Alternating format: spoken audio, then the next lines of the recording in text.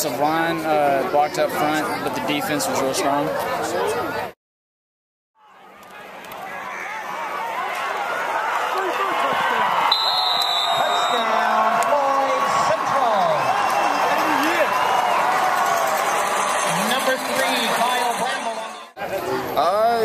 If we patch things together every week like we did against Mail and then against Providence, we'll be pretty good still.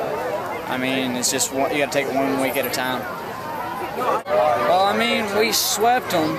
I mean, we beat them sophomore year, junior year, and senior year. So, you know, it feels good to be better than Providence. It just makes everything feel better. Highlight of the game was probably Austin Worth's sack. It was pretty intense. It was really cool. Oh, they're like 20 times better than we were last year. I think that they can easily go to regionals this year if we keep our effort up.